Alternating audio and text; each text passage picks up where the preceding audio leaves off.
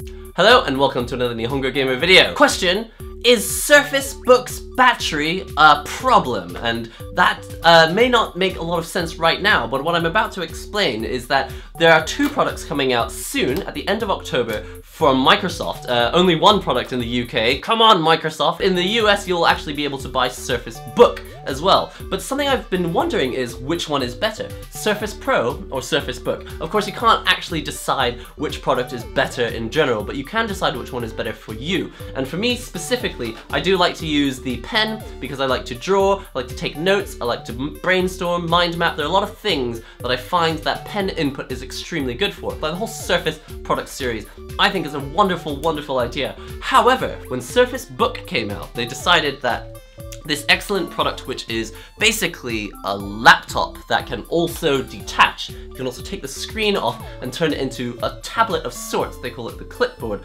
I thought that's a genius idea. Not only is it thinner than the Surface Pro 4, better in terms of graphical performance as well. The problem is when you take it off the keyboard, what happens to the battery life? Microsoft was not very translucent, because Microsoft was not very transparent about the situation. I thought that the whole battery was inside the device. And he said the only reason we didn't go thinner on Surface Pro 4 is because we wanted to give you USB-C on the side. Not so with Surface Book. Actually, yes, there's no ports on the Surface Book because they're all in the base, but what you may not have known is that the batteries are also in the base as well as the tablet itself. They're calling it the ultimate laptop because that is what it probably is. It is ultimate and it is a laptop. It is not a tablet, because tablets you can expect to have only the tablet portion and have it run all day on the battery. They said 12 hours for the Surface Book, and as I understand from what I've heard, 3/4 of the battery are in the keyboard section of Surface Book, and only 1/4 of the battery is in the screen itself. Now they're predicting about 12 hours of battery life for the Surface Book, which is phenomenal if it's true, but as I've seen with most products, even Surface products, you're looking more like 9 to 10 hours if they say something like 12 hours. Who knows, it depends on your performance. You might not be watching videos the whole time, you might not be using Wi-Fi all the time, and you might not be using adjustable brightness, automatic or adjustable brightness all the time.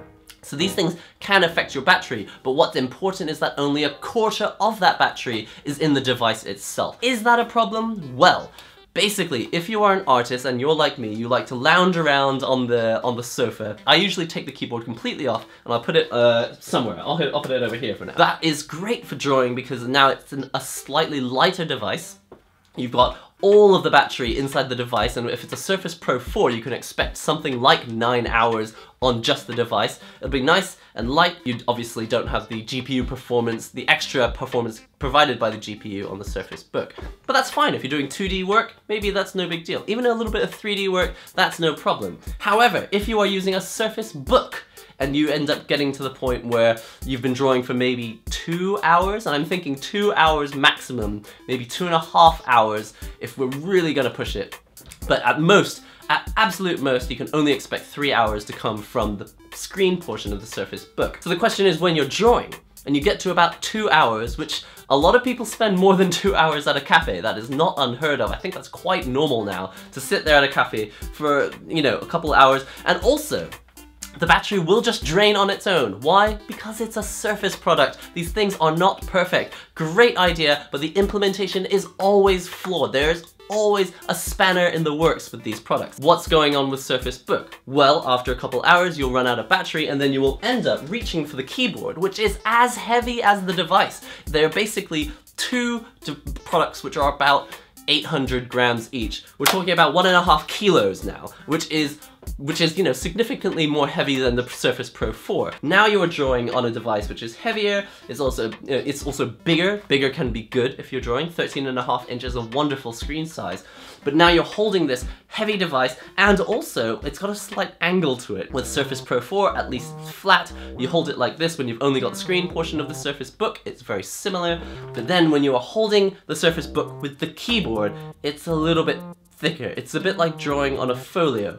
Do you want to be in a situation where you're like moving your leg so that you're balancing it so that the screen is flat but the device is not? And is that going to be a problem with it sliding off? If you've got a folio-shaped device, which is how they're describing it, I believe, you know, it's more likely to slide off your leg. Again, this is all about artists, people who are drawing or taking notes. The Surface Book is going to lie flat on the table. There is no kickstand. If you're going to draw on it, the Surface Pro 3 has the multiple angle, you know, the infinite angle basically, kickstand which can go about this flat, and that's perfect when you're drawing, to have it just off the table like this.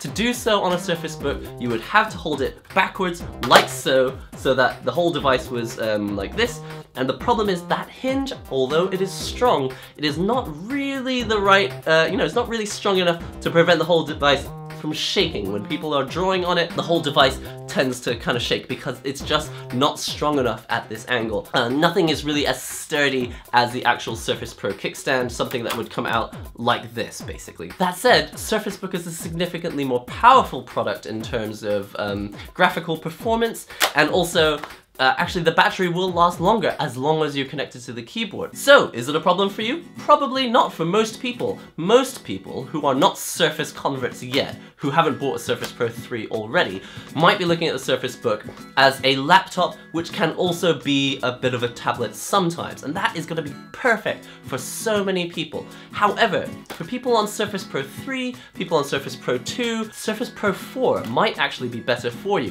Why? Because you have that kickstand ready for you when you need to take notes, when you need to draw, and all of the battery. All of it, even though it's not as much as a Surface Book. 9 hours-ish, 8 or 9 hours of battery in that device. That is so convenient to not have to hold the keyboard on there. A much heavier product, probably as heavy as this Surface Pro 2, which is, now that I'm holding it, actually quite weighty. But what do you think? Is the battery going to be an issue for you? Having the battery in two separate places might actually be very, very good. Being able to have a device which is only about, I think it's like 7mm thick, the Surface Book, that's very, very thin, and with enough battery just to show people, maybe you just want to pass it around to your friends to play a quick game or something, that's going to be fine for most people. But I think if you're an artist, it's going to be a bother to be tethered to the keyboard all the time just because you need the battery power. So, it might be a problem, might not be a problem. So which one's for you? Surface Book or Surface Pro 4? One has a better battery life and greater graphical performance, but the battery is in two separate places, and so you're most likely going to always be carrying it around with both things attached to each other, which is a heavier device. Or would you like the Surface Pro 4, which doesn't have quite as good battery life, and it doesn't have as good graphical performance, but the whole thing is contained in one unit, and that one unit is going to be lighter than carrying around the Surface Book. That could be perfect if you're drawing all the time and making notes, but then maybe if you need that extra power, you might have to go with the Surface Book. So what do you think? Let me know in the comments below. Don't forget to comment, subscribe, share the links and all that good stuff, and I'll see you in the next NihongoGamer video. She's got magnets on her feet. First, new Nintendo 3DS game, Final Fantasy 15! Ah! Someone pick up the phone! How about you, Cloud? It's shopping time! So I let her go in front of me, and she ran into the shop and she took the only copy of this, and I thought, no! Here it comes! Ah! It's like the anime, but better! It doesn't say what this is, it's just a piece of plastic. I think maybe it is a Frisbee.